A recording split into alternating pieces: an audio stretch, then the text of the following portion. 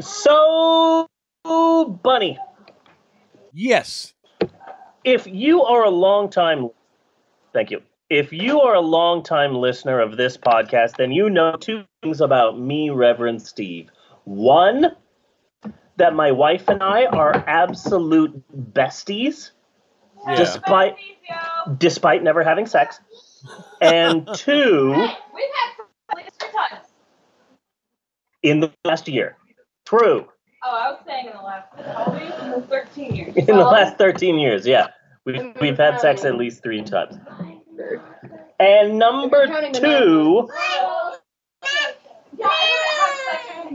I am a lover of history.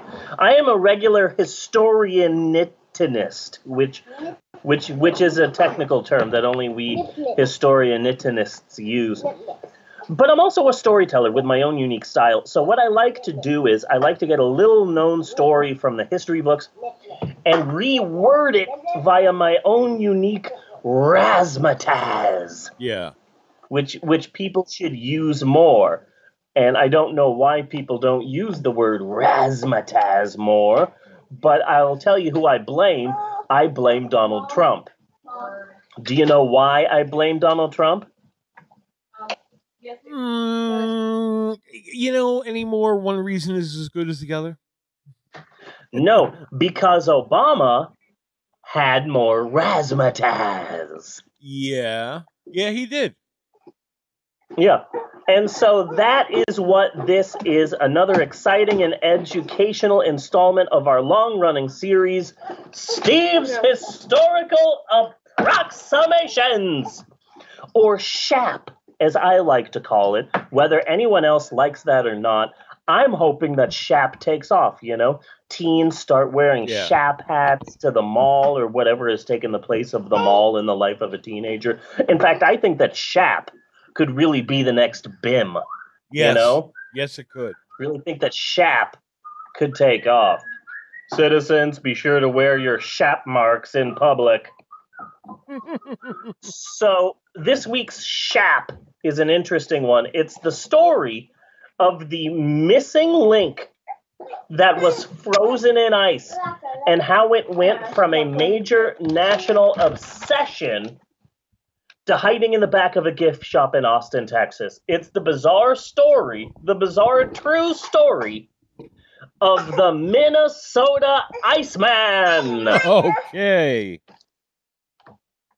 So back in the 1950s and the 1960s and the 1970s, that was when you could still catch a good, creepy, and possibly illegal traveling sideshow. Yeah. It would pop up in an abandoned field, a bunch of sketchy guys. There was maybe a tent with women getting naked, very dangerous rides. Yeah. Possibly something with a monkey. So back then there was a trade magazine called Amusement Business. It was an insider sideshow magazine. This is the place where you find the first article written about what they then called the mysterious Siberian creature. The article appeared in Amusement Business magazine in July of 1967. The article said that to see the creature cost 35 cents, 25 cents for children. The so-called Siberian creature was frozen in ice in a coffin. So it's this big, huge coffin that is frozen in ice, and it's constantly frozen via a generator that was connected to it. Yeah. This thing toured all over America, going. Eleanor, what, baby? Puppy? Puppy? Yeah, I like puppies too. Thanks for pointing that out. That's awesome. Keep doing what you're doing. So the mysterious Siberian creature toured all over America, Illinois, Kentucky, Arizona, Minnesota, Kansas, and even the Oklahoma State Fair.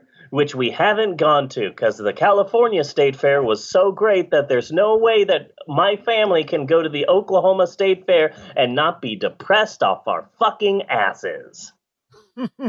Okay. Hooray. So inside of this frozen coffin, it really looks like a really big, really tall, like one of those giant freezers, but it's on its side. Yeah. Except the top of the freezer is just ice, so you can look inside of the freezer. Inside of this freezer is a 6-foot-tall, hairy, man-like creature that its owner, Frank Hansen, claimed to have purchased in secret in Hong Kong. This missing link. He claimed to have purchased this in secret. Okay, go ahead. Yeah. Okay.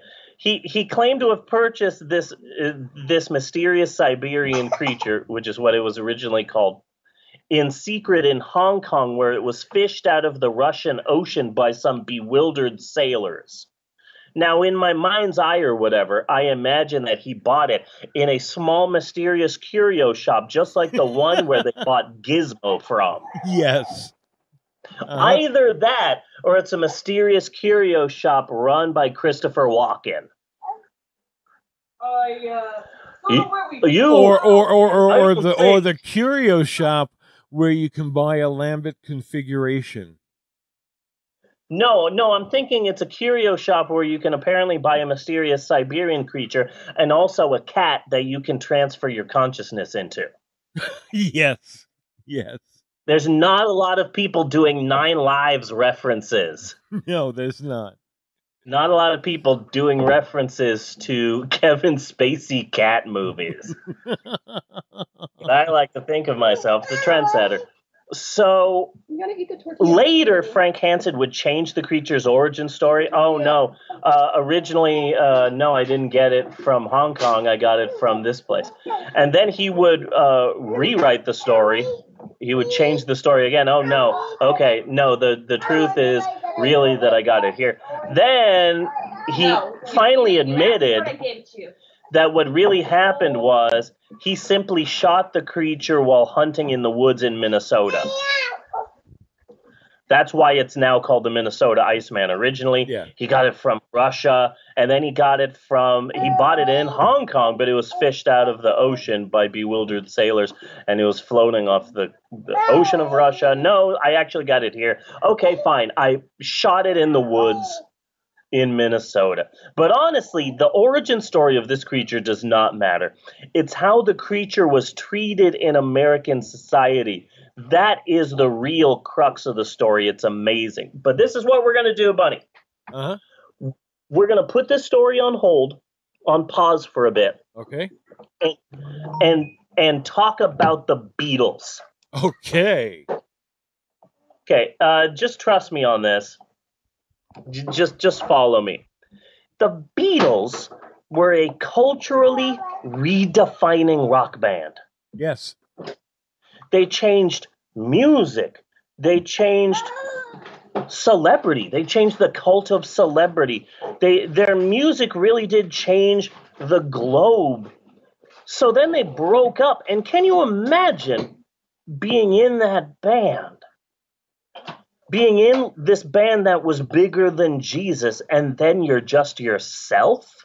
Yeah, I literally can't imagine, because I have tried, and that's why I would really like to talk to one of the last two. Like, what the fuck is it like to just be you? I mean, when you've done this just like enormous thing, like I've heard a lot of astronauts suffer depression really bad, because they went to the moon. Now what? Yeah. And I think the Beatles would have to have that same feeling. Yeah. We were the Beatles. you know, You were a member of the biggest band in the history of music, and now you're on your own. That's got to be just the stress and pressure of having to live your life as a human after being in a band that was essentially a god. yeah. You know, how do you even begin to process that? Well, if you are John Lennon, what you do is you deconstruct the mythology surrounding the band's popularity, which is what he did on a talk show. I believe it was the Dick Cavett show. I might be mistaken. But Probably. he was being interviewed on a talk show, and they asked him about the Beatles and how big that was and how important that was. And he says, real honestly, look, we were four guys. I went to Paul. I said, do you want to join me band? Yeah. Then George joined. Then Ringo joined. We were just a band that made it very, very big. That's all. Yeah. It's John Lennon trying to process the full weight of his overwhelming fame. Yeah. You know? Like, yeah, we were huge and we were amazing and everyone knows us, but we were just a band. So that being said, telling the story of the Minnesota Iceman is really difficult because there's two sides to it. A shocking number of people still think that this is all true. Yeah. Because I was like, because I haven't heard it by that name, and I don't really recall what name I've heard it. Okay, but I've Yeah. heard the story roughly in quite a few creationist evolutionist debates. Yeah, a lot of, and not only that, like creationist, evolutionist debates, but also fucking Bigfoot people. Bigfoot people, yeah. Fucking Bigfoot people, because eventually Frank Hansen said, okay, fine, I shot it in the woods deep in the woods in Minnesota. So now Bigfoot people point to the Minnesota Iceman. It's like, well, see, here's the proof. Here's our smoking gun. So a shocking number of people still think that this is all true, that this was a missing link, this amazing, incredible, epic discovery. There's a lengthy article about this shit on scientificamerican.com. A massive multi-page front cover article in Scientific American magazine, for Christ's sake. People took this shit seriously. Yeah. So there's two sides. On one side, Frank Hansen discovered the missing link between primates and humans. But there's another side, and the other side is, much like John Lennon and the Beatles, the Minnesota Iceman was just a stupid fucking carnival act that made it very, very big, that's all. Yeah. Because the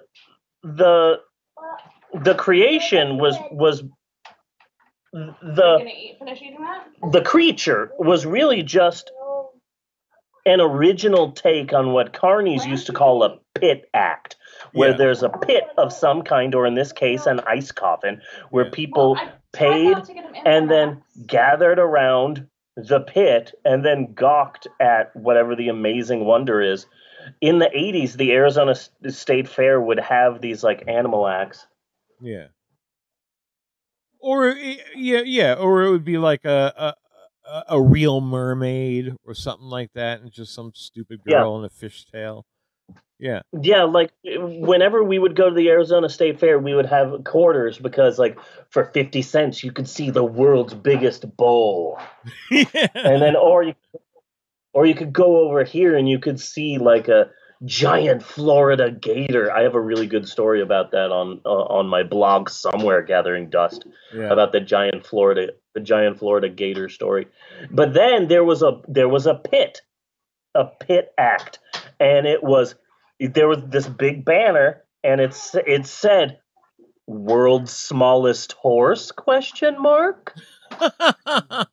And you would pay 50 cents and then go around this pit, and there's just this tiny little baby Shetland horse living in the smallest cage, living the saddest life. So Frank Hansen was just he was a carny guy, and he was looking for an interesting act, and he's like, I need an interesting act. You know, people really like pit acts. And maybe I could come up with a pit act. You know what? I think I have an original idea.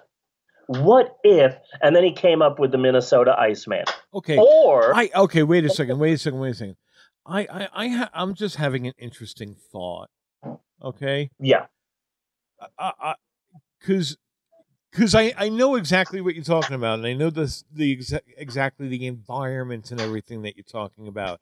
I can smell the hay with your description. You know what I mean? oh yeah, Okay. oh yeah, oh yeah. But now, all of that, doesn't it feel very conspiracy theory-ish? You know? Maybe don't. They have a He's on the second podcast. they have a secret open the door. alien. They have a Or they have an alien behind the sheet or something like that. So I'm wondering if Yeah. everybody is going for conspiracy theories because there aren't enough good carnivals anymore. Yeah. And we're getting smoke from them. If you buy into the Fiji mermaid, you buy into the Malaysian air flight. You kind of do, right? It's that same mentality, isn't it? Yeah. Sorry, I just thought that was interesting. No. That understands. I understand that. We need So- more so- carnivals, and so- carnivals can save this country. That's my last word. Yeah. Why did you get me out of my headphones? So it's difficult to tell this story because either Frank Hansen came up with the most popular pit act in the history of mankind, or he literally was just hunting in the woods in Minnesota and accidentally shot a Bigfoot. Oh. Okay. And so yeah. So I didn't expect Deanna to be listening to this part, and I hope she doesn't get upset because I came up with one joke that I thought may or may not upset her, but now she's back eating ice cream on the couch. And so I'm just going to power through this. Okay. So this thing, the Minnesota Iceman, it toured all over America for like 2 or 3 years, literally all over America, every major city, every small city. This thing is touring all over America. And so a few tiny local papers write articles about it. Then a few bigger papers write about it. Then major papers write about it. Then there's articles in the New York Times about the fucking Minnesota Iceman. Then magazines are writing articles about it. Then in 1968, 2 noted cryptozoologists decide to examine the Minnesota Iceman. Okay. And in 1969, they announced, yes, this is a genuine creature. Now, I'm sorry to anyone who might be offended, but in my mind, noted cryptozoologist is right up there with rich banjo player. Or sexiest Radio Shack employee. Steve Martin, like, He's the only one, though.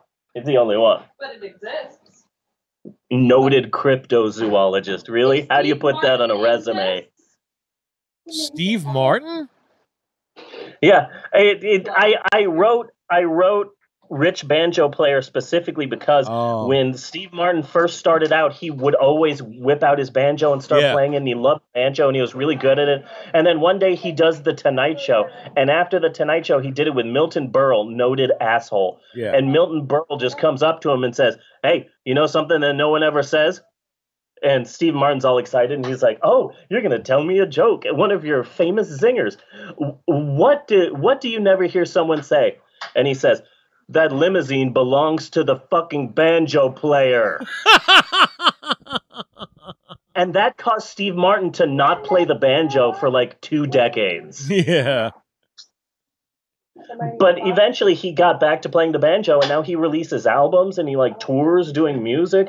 And yeah, he's the only rich banjo player. But the thing is, He didn't get famous for the banjo. No. Okay, you didn't say famous for the banjo or rich for the banjo. You said famous, a rich banjo player. He's rich and he's a banjo Yeah, player. technically he's a rich banjo player. Right. In the same way you can No. in the same way you can refer to Woody Allen as a rich clarinet player.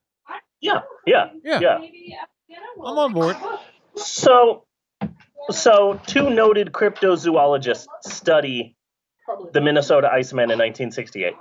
In 1969, they announced, when we examined the creature, there was putrefaction on the body where some of the flesh of the creature had been exposed from the melted ice. This is proof that this creature is real. Also, when they were examining the creature, the glass screen cracked and a disgusting smell came from inside, a smell that could only come from a decaying corpse. So these two cryptozoologists write a lengthy paper explaining their findings in a noted Belgian science journal. Okay. They announce their findings. Thanks again, Belgium. Yeah.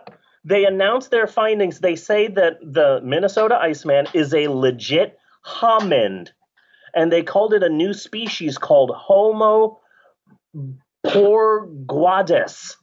And this creature was the legitimate missing link between apes and humans. Oh my God, Bunny. Suddenly the Minnesota Iceman is on the front page of magazines and newspapers and shit. People took this all seriously. Okay. So From much a so cryptozoologist. that people took this so seriously that, like, in the late 60s, early 70s, finally, a scientist from the fucking Smithsonian cracked his knuckles and said, "Hold my beer." So he goes to Frank Hansen and he says, "Okay, I'm sorry, but I'm sorry, Belgian cryptozoologists. Let's have an American Smithsonian scientist examine this creature." So he goes to inspect it, and almost immediately he just turns around. Yeah, total fake. Jesus fucking Christ, guys, really? This is all bullshit. This is all bullshit. This is like a styrofoam thing with like hair glued on it, and it's in ice so that the ice covers up the fact that it's fake. Like, how did you all believe in this? So then, and why did it have to be kept frozen? Yeah. So then Frank Hansen says, "Well, I was afraid the original would be damaged, so of course it's a fake. I switched them." Oh, that is the fucking same as the alien autopsy thing. Yeah. I switched the original with this fake one because I did not want the original to be damaged. Hello? Mm-hmm. So after the Smithsonian debacle, the Minnesota Iceman toured for a few more years, but it was obvious. It's like the 70s now. People are wearing bell-bottoms and getting groovy. It's obvious that the New York Times article writing days were over for the Minnesota Iceman. So eventually, it's the 70s. The Minnesota Iceman retires from the touring carnival biz, and it disappears for decades. It just completely disappeared, and the only people who remained talking about the Minnesota Iceman were fucking Bigfoot people. Really? Okay. Yeah, Bigfoot people still talked about the Minnesota Iceman. They're like, "Oh, the Minnesota Iceman, what happened to it? It disappeared." You know why it disappeared? It disappeared because it was a Bigfoot, and people, conspiracy. Yeah. To this day, Bigfoot people think that the Minnesota Iceman is it. So, the Minnesota Iceman is gone, right? Yeah. Then a wild story emerged. So, also, I haven't tried checking it. I haven't tried tracking it down, but the Minnesota Iceman was apparently in a really good 80s episode of Unsolved Mysteries. Robert Stack style. Really? Okay. Yeah, I love Unsolved Mysteries.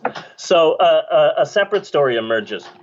Like you're playing Pokemon and you're going through the bushes. Suddenly a wild story emerges.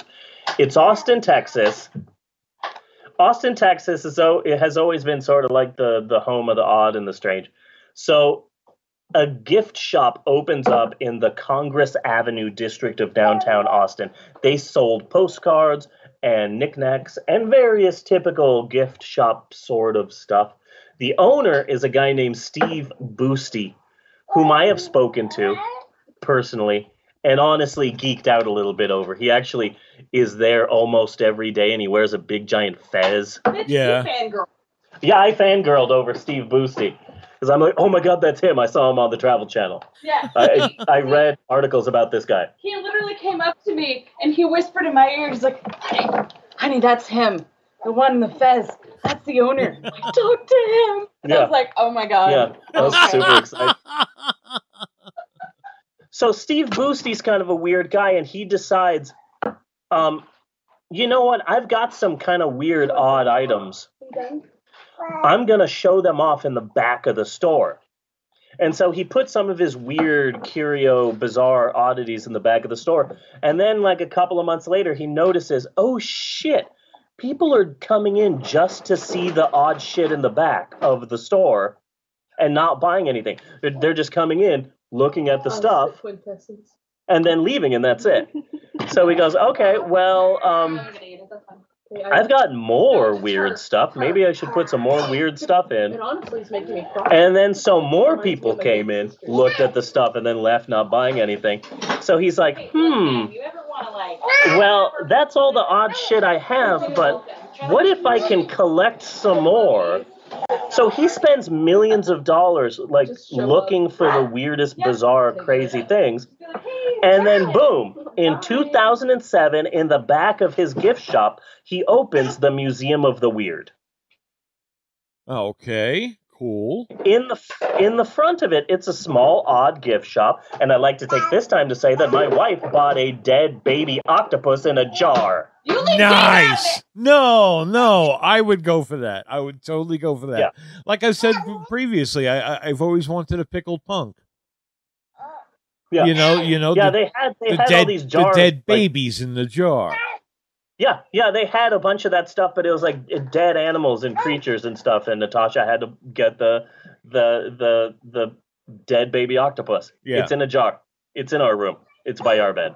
It's on my dresser. Which is by our bed. Next to my tentacle fingers. Yeah, next to your tentacle fingers, which you also got at the Museum of the Weird. The place is amazing. I love tentacles. And then you go to the register and you buy tickets, and then you're taken on this tour throughout the winding corridors of the back of the gift shop. It's filled with a lot of Ripley shit. So it's got the Fiji mermaids, the shrunken heads, the mummies, two-headed calves, and an impressive selection of wax sculptures, which Steve Boosty actually saved from another since closed down Austin tourist attraction. And then, so he's always looking for weird things to put in the Museum of the Weird. And then in 2013, you'd never guess what resurfaced. The Minnesota Iceman, the original, was put on sale on fucking eBay. Oh. The family of Frank Hansen is just, okay, so we suddenly have inherited a ridiculous amount of carnival crap. Yeah. When are we going to do all this shit? I don't know. I guess we'll start putting it on eBay. Okay. Minnesota Iceman for sale. Toured America for sale. So Steve Boosty bought it. It turns out a young Steve Boosty actually saw the Minnesota Iceman as a child when it toured America. So he bought it, And that shit, the resurfacing of the legendary Minnesota Iceman, it made the front page of Huffington Post. It was big news. Really? It was such big news that the transportation of the Minnesota Iceman in his ice coffin from Minnesota to Austin, Texas, the transportation of it was featured in season 4, episode 6 of the show Storage Wars. Oh, are you kidding? No, the entire episode is focused entirely on the challenges with transporting the Minnesota Iceman. Oh, okay. But that's not the weirdest part. The weirdest part is the Minnesota Iceman was also featured, oddly enough, in an episode of Cake Wars. Okay. They made a Minnesota Iceman cake. And I have insider information that the cake just tasted okay. That's because they left it out in the rain. They left it out in the rain. Cake Wars, not Cake Boss, Cake Wars. Cake Wars, Cake Boss would have been so different. Yeah. Okay, so we's gonna make an Iceman cake, and they'll be like, "What?" Yeah. We's gonna make. No, it's okay. It's okay. My Okay. son likes race cars. Can you make like a race car? But- We's gonna make a giant race car that he can actually drive and then eat. And then it's gonna catch on fire with your son in it. So here's the amazing finale of the story. So Okay. then, the newly resurfaced Minnesota Iceman just gathered dust in the Museum of the Weird until March of 2008, when it was visited by noted cryptozoologists Amber Spain and Isabella Galindo, who not only announced it to be 1,000,000% authentic, Yeah. but also announced that their father, Steve, was the best father in the world for taking them to see the Minnesota Iceman. Actually added to that. Aww. I didn't even know that the Minnesota Iceman was back there. I just thought that we would be going on our own. I just thought that we'd be going on our own through the Museum of the Weird, and then suddenly some guy appears, and it's just, hey, you want to join us? We're going through a tour. And suddenly he's giving us a tour through everything, and we get into this giant room that's like padlocked, and we were told like, hey, you can take whatever pictures you want, whatever videos you want, but we're very serious here, and we have a strict policy about this. You must turn off your phones, put them in your pocket. There are no photography allowed from this point on. And we were not allowed to take a picture of the Minnesota Iceman. Very few pictures exist of him. Really? Yeah. Very few pictures exist of him to keep the mystery of it alive and all that sort of thing. So I have no pictures of the Minnesota Iceman. Just At call all. the tourist guide Jared. Yeah. But, Can you draw But it? huh? Can you draw it? If we got a police sketch artist, can you describe Actually, it? there are sketches of it. There's a number of them. In fact, there's a really good sketch of it on the Wikipedia page for the Minnesota Iceman. Okay. Yeah, no, there's pictures all over the place. There's drawings all over the place, and then a few photographs, but none of them take it. None of them, do it justice. It's something you kind of have to see for yourself. Anyway, it's there at the Museum of the Weird, Austin, Texas. The place is fucking amazing, and I'm in love with it. It was just really fortuitous because it was near my birthday, and Natasha wanted to go out to the outskirts of Austin, Texas, to Dripping Springs, which is apparently a place, because that's where there is a... You're holding a knife at me, and that's scary. I'm not. I'm cutting broccoli. Okay. Well, we're both right. You were holding a knife at me, and you are cutting broccoli. Chopping because she wanted to go visit broccoli. Chopping broccoli. She's chopping broccoli. Girl, hold it. So Natasha wanted to go visit a brewery, which I have a hard time saying. Brewery. And then she said, "Hey, we can go and do a road trip to go to the brewery if you want to." Steve, is there anything you always wanted to see in Austin, Texas? And I don't think she even got done with the word Texas before I belted out, "The Museum of the Weird!" Like, that was the first stop. That was the first stop. I'm not saying that Steve's birthday trip was a selfish thing, but it was kind of a selfish thing. Yeah. I got to go to the place that I wanted to go, but he also had a good time, and he got to go to places too. Yeah, I did. I am looking at a picture of the Minnesota Iceman on the wiki page, as you suggested. Is he doing the Macarena? The Minnesota Ice. Wait, what did you say? Is he doing the Macarena? No, it is kind of weird because he's got one hand up and then like another hand around his junk. Yeah. Yeah. One of the apparently when he was shot, the creature was shot 2 times. Once in the eye, which dislocated one of the eyes, and then the second time was shot around the gut, which is why the creature is posed the way it is, with one arm up and one arm like around his gut and crotch. You should look up the giant spider monkey. Ooh, okay. Oh my god, was funny. Okay. Vagina spider monkey? Giant. The creature is either A, fake, B, Bigfoot, or C, Robin Williams' grandfather. Okay. Because that's how hairy Robin Williams was. I am going with C. Doggy? Is the doggy outside? Yeah, no, the mood that the Museum of the Weird sets Want me to go out there with you? before you go in and talking about, giving you a quick look at the history of the Minnesota, telling you about the Minnesota Iceman, showing you pictures of articles about the Minnesota Iceman, and then having you all put your phones away. Yeah. And then you walk into this cold room, and there's not a lot of light, and it's kind of dark, and the main light in the room is just the light coming from inside this giant freezer where this frozen creature is there, and you and all of these strangers and friends are gathered around it just looking down. It's a really creepy experience. Yeah. We were all creeped out. Bella was creeped out. Amber was creeped out. What's creep? Who? What? Just the mood that they set when you go in to see the Minnesota Iceman.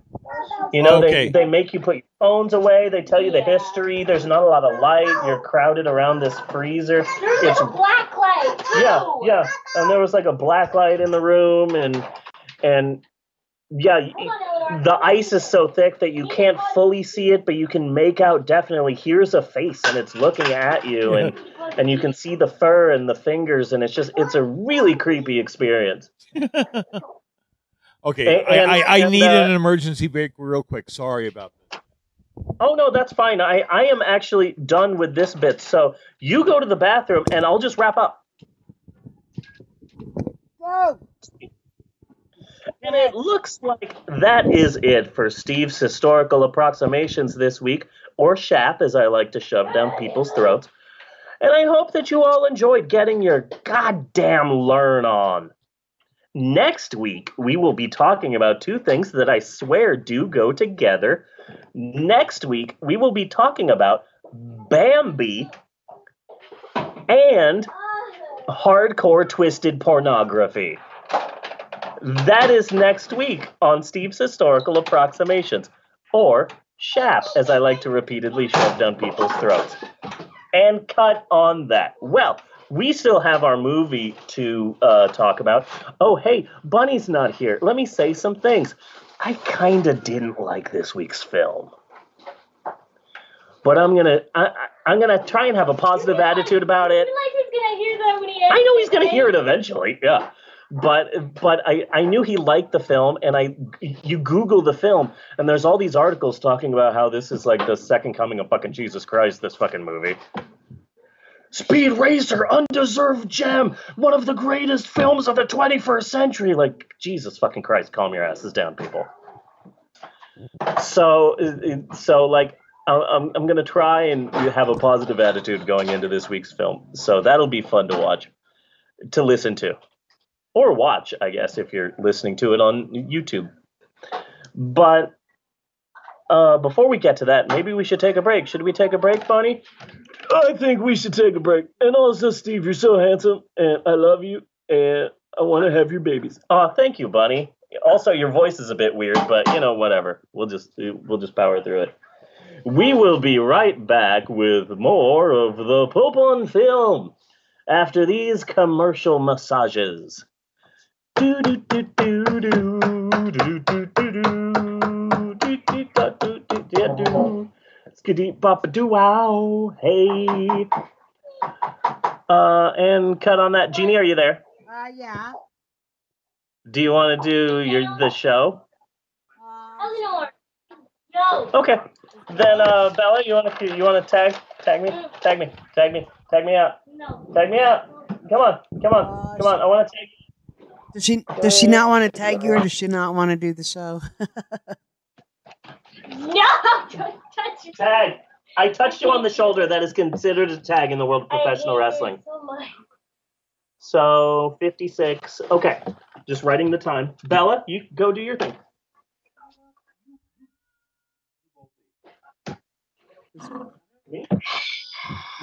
Hello. Hi, Bella. Hi, Jeannie. So I think I heard the bad news. I'm so sorry. Hold on. I guess. Oh, God. Okay, what were you saying? I had to get something. I said I heard the bad news, and I'm so sorry. Bad news? Yeah, I heard that you had to go back to school. Hey.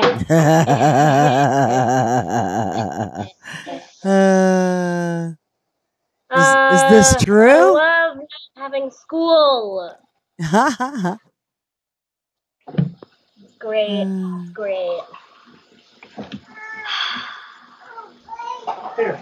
I mean, like, it's cool, but after a while, it's just kind of lonely. And boring. Stuck in a house with the family. Yeah. Cuss at me, Mom. Oh gosh. You know what, Bella? I think you should. Bella, I think you should go back and listen to like one of the first ones of these shows that we did, because oh my gosh, you've grown up so much. Huh. Yeah, before you were a little girl, and now you're like halfway there. Yep. So, have you thought about what you want to do with your life?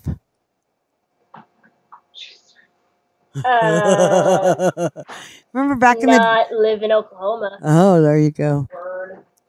Remember when we used to do the questions like, what's your favorite shade of lipstick? What's your favorite kind of sandwich? What is your favorite sandwich? Sandwich? Yeah.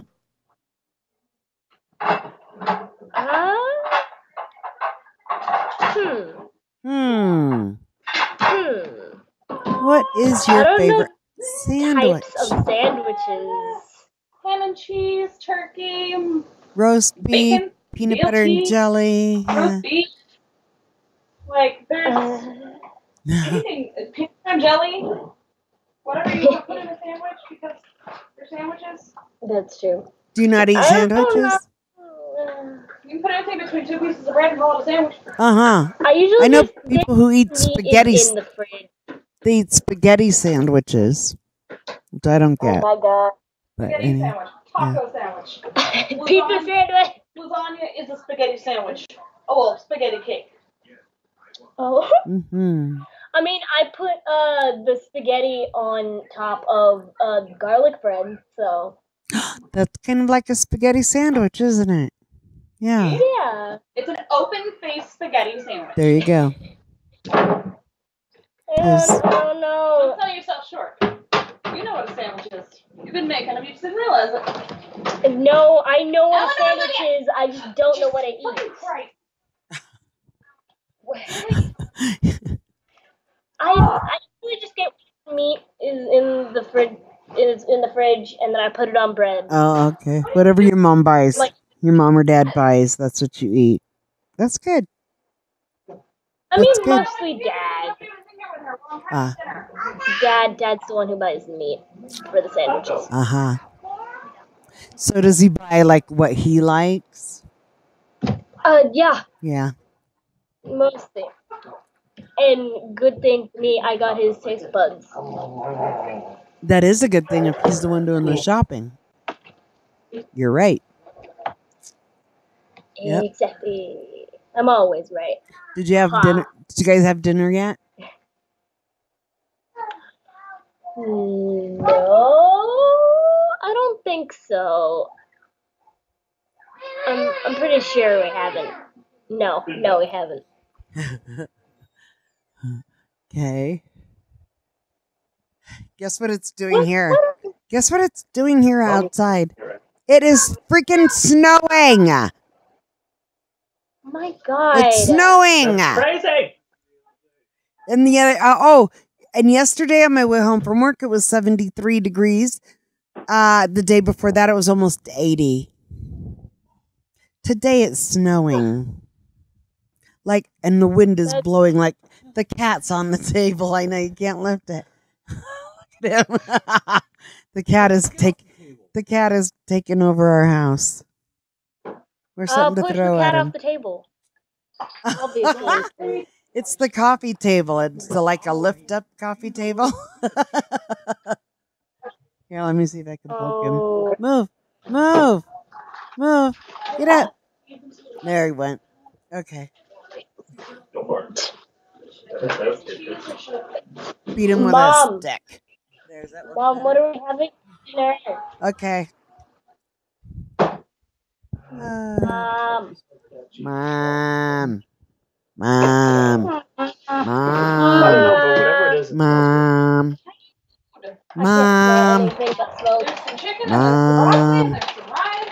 Woohoo. And there's some cheese. There you go. Yay. Sounds like dinner.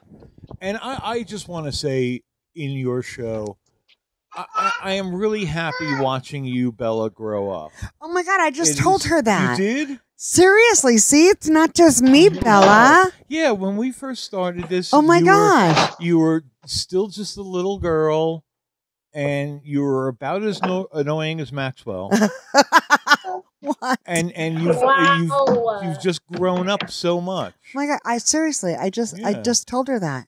I told her she needs to go back and listen to like the first couple ones that we did. Thank you very much. You were very welcome. But I still feel offended. You feel offended? I mean, I was young. You sound mature now. No, yes. Right on. Yeah, just wait until you're in high school and everybody finds those podcasts. Oh God.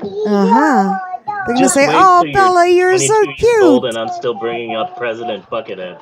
No, all you were is what you were supposed to be at that age. Yep, that's true. And now you're supposed to be. Now you're something else.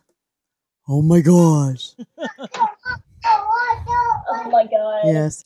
Okay, let me tell you a little story that's kind of comparable to this, because when I was just out of high school dating my used to be husband, and we'd go on like these little road trips and go camp out, me and him and a friend of mine and two other guys, and we'd just hang out, have a bonfire, whatever. And so I had this little cassette recorder that I would just like put in the van and turn on to record conversations that were going on. Yeah. And so years pass, I have this cassette tape still, and my boys find it. And they're teenagers. Oh. And you know what they did with that? Oh. They took it to parties. And they played this tape at their parties. And I never got the tape back. So it was a party tape for my kids. I guess that would be an early podcast, wouldn't it? Yeah. I was ahead of my time. So, anywho, Bella, what else you got? What else news do you have besides having to go back to school? What?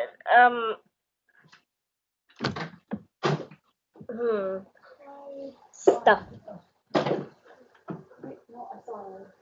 That's my only answer. Okay. Alrighties. Was your dad back? What? I'm always back. Oh. Oh. Okay, because I need to go take a break. Eeks. He's just in the kitchen doing whatever Dad does. Whatever Dad does. Okay, well, I'll talk to you next week, Bellboo. Talk to you next week, Jeannie. All right, bye. Genie Boo.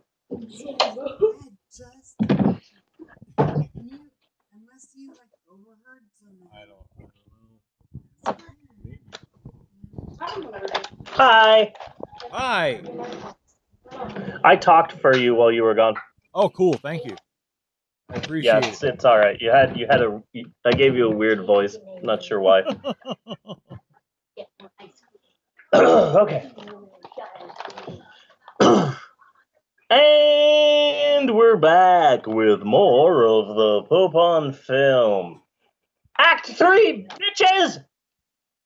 Yes, it's Act 3, the shocking finale of the Pope on Film. Finally, all your questions will be answered. Who will live? Who will die? What is this rash on my inner knee? Should I go to the doctor? It itches. It feels like some sort of poison ivy, but also it's not like I'm just hanging out in the woods, you know? Yeah. There's no way that I would get the poison ivy. Like, it burns too. Like, I don't even know what to do. You know what? I'm just gonna Bing it. I'm just gonna Google it, WebMD, and keyboard click in parentheses, and well, okay. WebMD says Black Plague. I have the Black Plague. You have the Black Plague. Boy, that escalated quickly. I mean, that really got out of hand fast. It went up a notch. It did, didn't it? Yeah, I stabbed a man in the heart. Just to watch him and die. And so with that firmly out of the way, it's time to discuss this week's movie, the 2008 Wachowski CGI masturbatory fantasy film known as Speed Racer. Yes.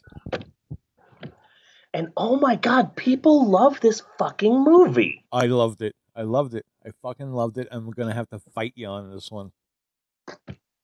People love this movie. I had no idea the cult behind this movie. Yeah, no, I have no idea about that. There's a fandom of people who just adore this film and said that they say that it failed in the box office because it was ahead of its time. You know, it was too advanced for people in 2008, and like, sure, there might be something there. Personally, I attribute the failure of this film to two things. Yeah. Number one, we aren't 100% ready yet for all CGI films or CGI heavy films that aren't action, that are like a non-Transformerian. Like, when I think of Speed Racer, I also think of like Sky Captain in the World of Tomorrow. Another movie I absolutely love. And Scott Pilgrim versus the World. That's another heavy one, but that one's a bit more subtle and jokey, video gamey in its use. And just whenever one of these movies come out that's just heavy sci-fi, you know, unless it's a freaking Star Wars movie, people are just not ready for it. Yeah. You know? Yeah. In fact, I felt so bad for anyone who had to drive a car in this movie. Mm-hmm. Because I remember seeing the blooper reel in the second Star Wars prequel. Yeah. Which one was that? Not Attack of the Clones. Attack of the Clones. I remember seeing that, the blooper reel, and fucking George Lucas is making, what's her name, Natalie Portman.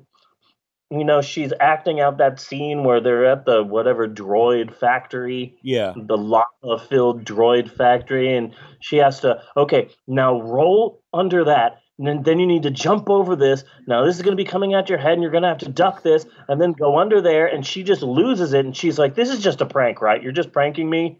This is all fake? It's just an elaborate joke, right? Like this is ridiculous. And George Lucas is just, oh no, it'll look great in post. But it's like, but still, she's just in this giant CGI warehouse pretending that things are dangerous. So I just felt bad for all of the people who had to drive in this movie, because they're just in like a half-built CGI fake car pretending that everything is scary and thrilling. That's got to be so difficult. You know? A lot of the Avengers movies are like that too, yeah. Yeah. It's got to be so difficult. You see a close-up of somebody, I saw a close-up of somebody driving in this film, and every time I just went, oh, bless your heart. Pretending like this is thrilling and scary. Yeah. That's got to be tough. I don't think I could do that. I'd be laughing. I'd be laughing my ass off because I thought it was so funny. Yeah. So number one, I just don't think that people are ready yet for such a heavy CGI film. Number one. And number two, a lot of the failure is just, I gotta say, is the fault of the Wachowskis.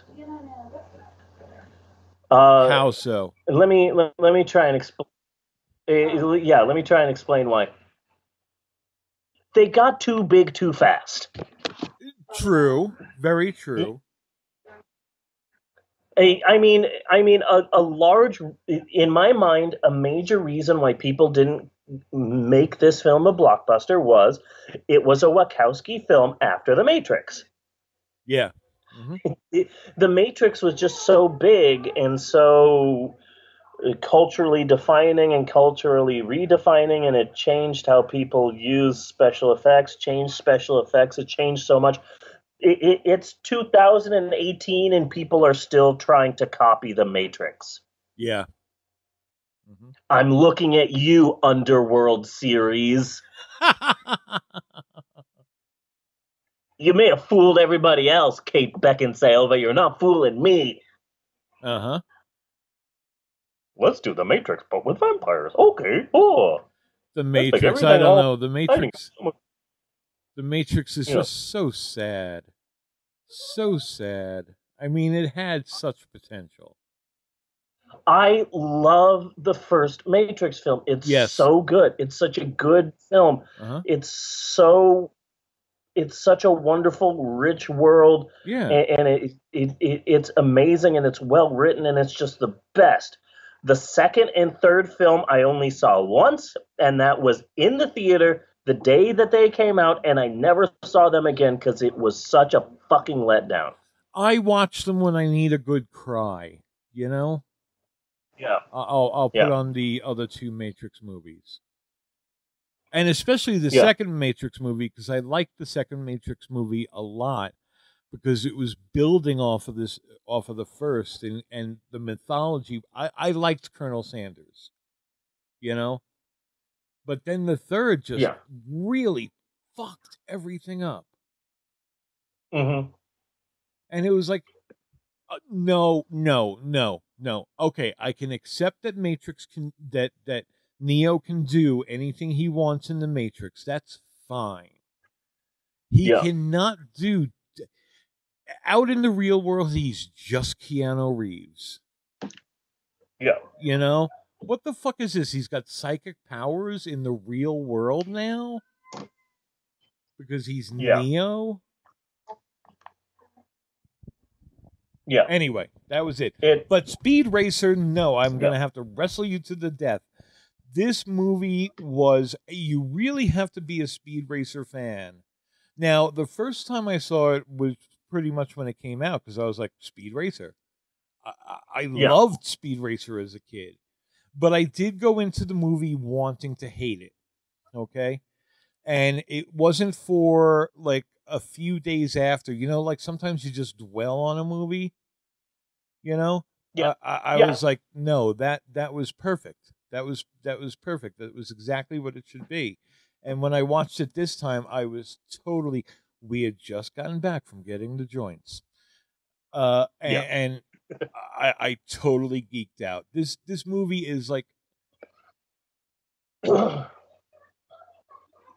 so perfect to Speed Racer. You know, they really hit the tone and the feel, and even the races. You know, even the races. That's the key. That's the key. What you're saying right there. Because at first I'm like, okay, this film is cheesy and it's kind of badly written, and the characters are dimensional, and this is like kind of bad. But then I realized, oh, wait a second. I watched a shit ton of Speed Racer, and that cartoon was kind of shitty. Yeah. But it was fun to watch this shitty cartoon. So then I thought, well, if you have really seen the original Speed Racer cartoons, okay, this is kind of perfect. Yeah. This is a perfect adaptation. Yes. It's exactly. Cheesy and unrealistic, and none of these things could happen in real life, and that was Speed Racer. Even when I was like, holy shit, they've done, they have 2 Racer X's. That's perfect. Yeah. They have his brother, Rex Racer, who in one shot, he looked almost exactly like Tom Cruise. In the library. Yeah. But in no other shot. Well, I liked this film because I have a sexual fetish where I get off on rich businessmen eating pancakes. Yes. And so I really got off on the pancake scene. Oh, yeah, this is an action film about racing, but let's spend a good 5 minutes discussing pancakes. Yeah.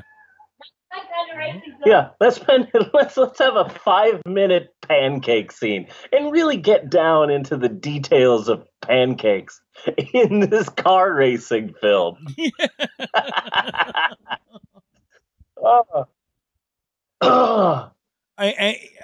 No, I absolutely loved it. I absolutely loved it. And he was Louis Prothero from V from Vendetta, and Racer X was Jack from Lost. Like, what the fuck? Because I had to look him up, because like I was just looking at his chin, and I'm like, first, okay, that doesn't look like the other guy, and that chin looks familiar. The thing that I did geek out in one scene. Yeah. Because when I was little, I was a pain in the ass, and my parents wanted to spend less time with me. Did you have a monkey? No, I had a combination TV VHS player. Yeah. That they got me when I was like 7 or 8 that I could have in my room. So, and what they said was, now you can watch TV and watch cartoons and watch videotapes in your room. Isn't that great? But then the subtext was, we will get to see less of you. Yeah. And that's great for us. So I would just watch whatever I could.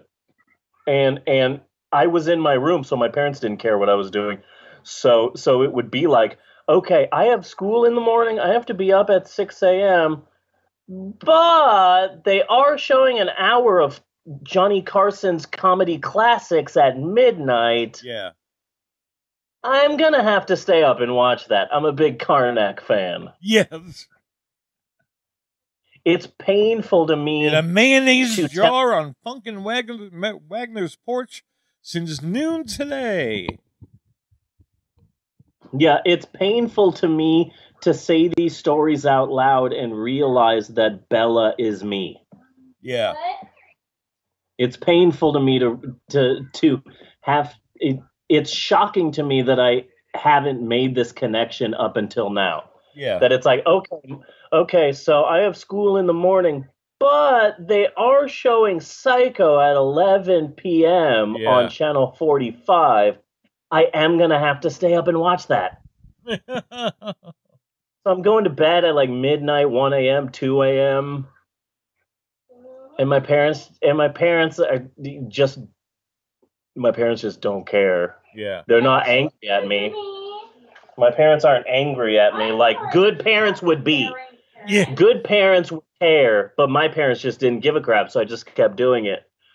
But I would wake up early on Sundays, because on Sundays is when like the UHF stations would go, okay, we got nothing, guys, because it's a Sunday, no one's watching TV, so let's just throw out whatever shit we can. So like at 5 a.m. they would show an hour of the Cisco Kid.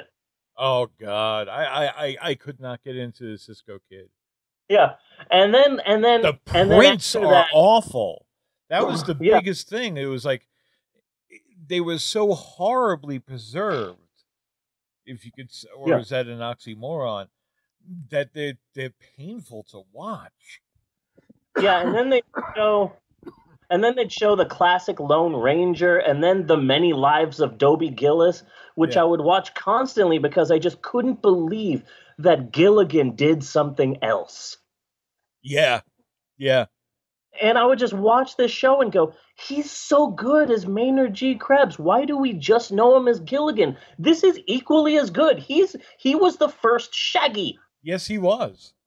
How are we not all obsessed with this as a nation?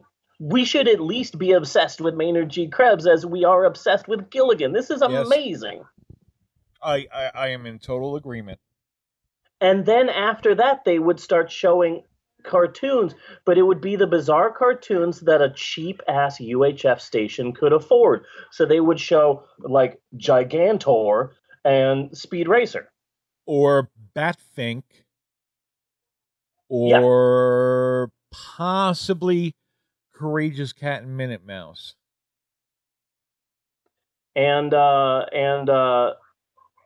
as a child, I watched a lot of Davy and Goliath. Yes. A lot of Davy and Goliath. But I would only occasionally watch Speed Racer. I wouldn't watch it a lot, but then sometimes I would go, okay, I'm kind of bored. Isn't Speed Racer on right now? I'm going to put Speed Racer on. And then suddenly, Speed Racer looks at this massive vehicle. Yeah. Wow, that is a giant car. Oh. Yeah. And it would be that episode where there's the giant car. Uh-huh. And it's a car, but it's also the size of like a train. But it goes as fast as the other vehicles, but the giant car is actually like secretly the home of like this mob group. Yeah. And I'd go, oh, the giant car, that's pretty awesome. Okay, I'm not going to watch. So I would watch that episode. And then like a month later, I would go, you know what? I haven't watched Speed Racer for a while. I'm going to watch Speed Racer again. Suddenly, Speed Racer was face to face with a mammoth vehicle. Oh, that looks like a giant car. Oh. And I'm like, do they only have one fucking episode of Speed Racer? Because I swear to God, I've seen the mammoth car episode like 40 fucking times. Yeah. What is with the goddamn mammoth car? So when I went to watch the Speed Racer movie, I'm like, okay, I know Speed Racer and Trixie and Chim Chim and Pops and all that, and Racer X. And Racer X, which has always been the coolest character. I have a general understanding of Speed Racer, but I will say this. There better be a mammoth fucking car. If there's not a mammoth car, I'm going to riot. And there was the mammoth car, and I geeked out when I saw it. And there's all cheesy mafia guys, and they're beating up the Japanese guy, and it looks like they're in like a nice spacious living room, but then you realize that they're in this giant massive truck, and I'm like, holy shit, that's the mammoth car. Yes. They're in the only episode of Speed Racer that exists. And I straight up geeked out over that scene.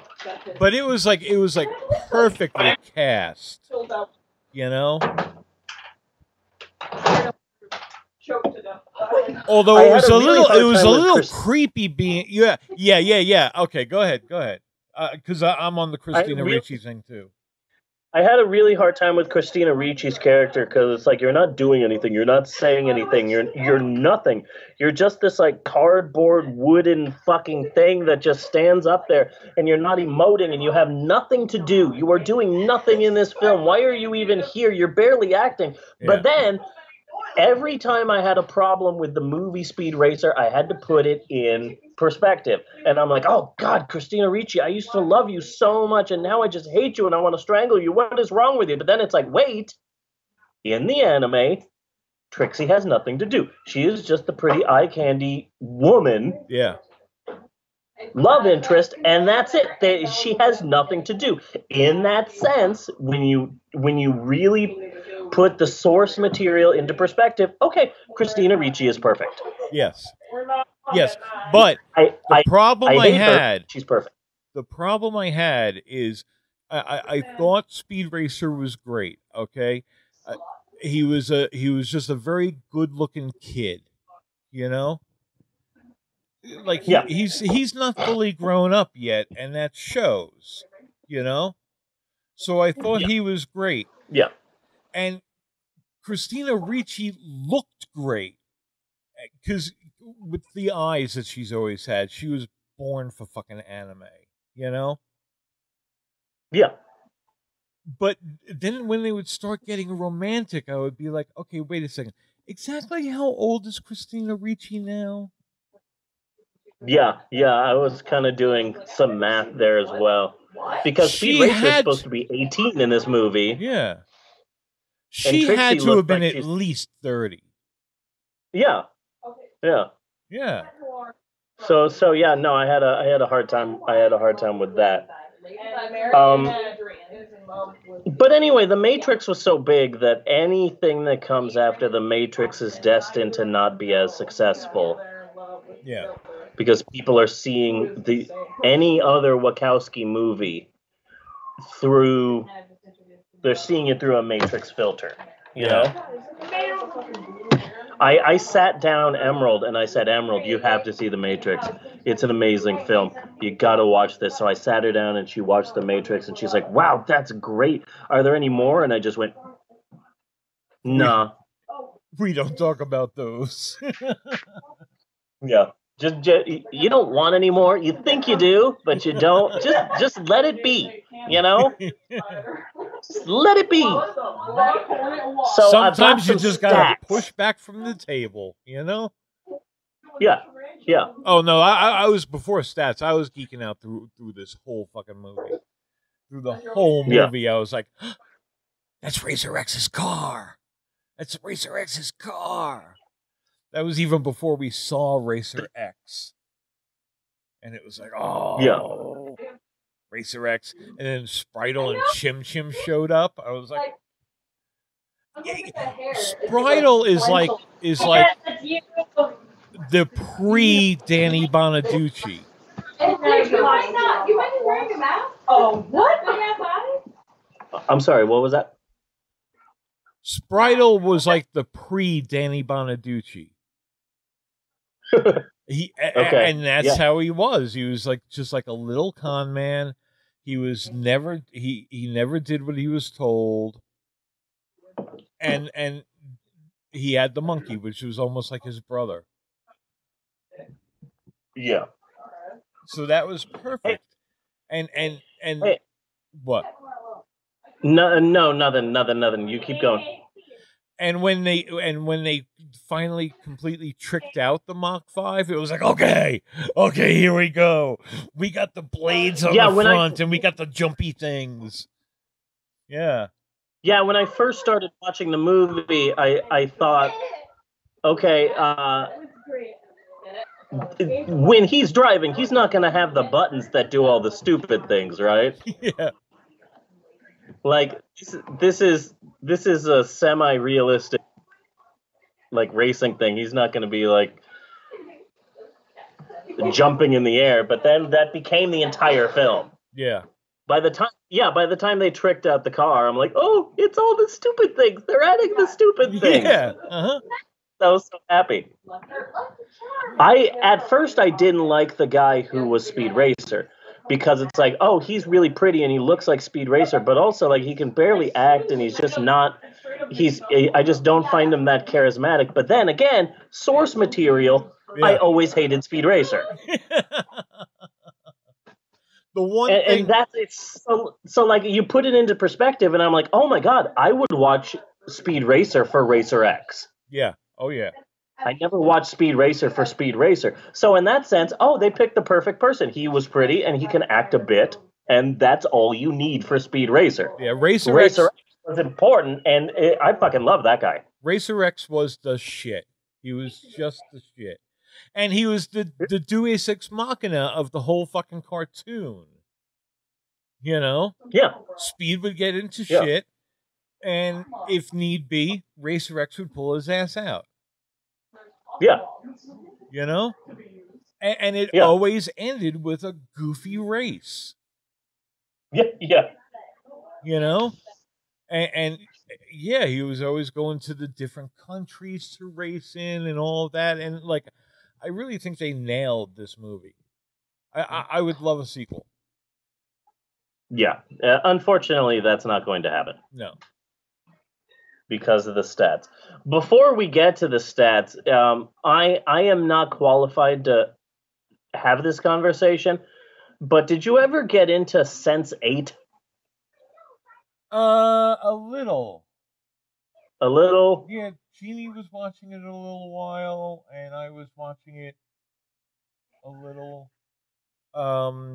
That's that Wachowski TV show where they are all like bound together somehow by a mystical lost kind of force. Yeah, called Fucking. Yeah? Was that it? You know what, sir? They had all fucked, and then that gave them all the shining. Really? Like, I'm not sure. I've only watched very small bits and pieces of it. That's why I said I'm not qualified to have this conversation. But apparently, Like they fucking got powers. That's not how it works. But that's gonna be a chapter in my autobiography. They fucked and got powers. Okay, chapter but wait a 24. second. But wait a second. Doesn't that make the whole series actually an advertisement with the tagline of "We're the Wachowskis. Come fuck us." Yeah. Fuck us and you will get magical powers. Yeah. So, anyway, Natasha was obsessed with Sense8. Yeah. Yeah, still dealing with that loss. So let's do some stats. I'm really proud of these stats. Let's stat this shit up. Speed Racer 2008 film by the Wachowskis. At the time, I thought for sure that when they got around to doing Speed Racer, that one of them was a woman. I was surprised to still see directed by the Wachowski brothers. I was surprised to see that. Yeah, I thought Lana was already Lana. Yeah, that's what I thought too. But never name yourself. Okay, no, I got to stop there for a second. Never name yourself Lana. Don't do it. If you have the choice, if your parents do it, you're stuck with it, and they're evil fucks. Okay, but if you have a choice of the name, never Lana. Don't go through your life with your first name spelled backwards as anal. Don't do it. I just want to say, and I hope, I'm pretty sure this isn't going to be offensive to the transgendered community. Okay. But what upsets me is that your name is Larry, but then you decide to live your life as a woman. So what should your new name be? You have your choice of names. Yeah. Why choose one based on your original name? Just whatever. You could be called Alessandra. Yeah. Your name was Larry. Now your name is Lana. That upsets me.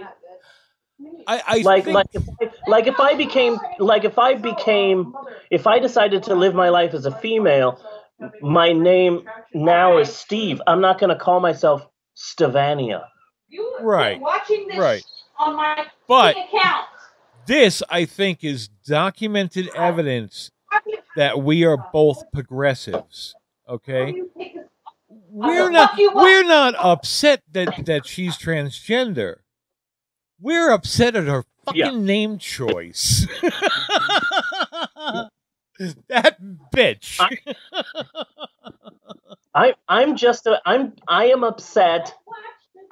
I'm pretty sure this isn't offensive to the LGBTQ community. It's just if you're going to change your name, don't fucking. You have your choice. There's no rules. Right. It's okay. It's upsetting. Okay. I understand. I really understand how hard it is to be a transgendered person in our society. Yes. But choosing your own name, that's one of the small perks. Okay? Yeah. It's bad shit. Let's watch it. Oh, my new name is going to be Alistane. Yeah. Watch a movie called My Life as a Zucchini. It's not going. Don't pick a new name based on your old name. That's weak sauce. Yeah. Oh my god. But I think there may be a downside to this. Okay? Yeah. There may be a downside. There might be like a lot of Cleopatras and Helens and those are the only two historic women I can think of. Nice. Which is its own statement. Yeah. So, Speed Racer cost $120 million to make, and that's not including advertising, and they advertised the shit out of this. It made only $93 million in the box office, so that's a big loss. Uh-huh. Now, originally, I was not going to discuss the history of Speed Racer in Japan and how it originated. I wasn't going to do that because I feel that that's already a popular story that a lot of people know.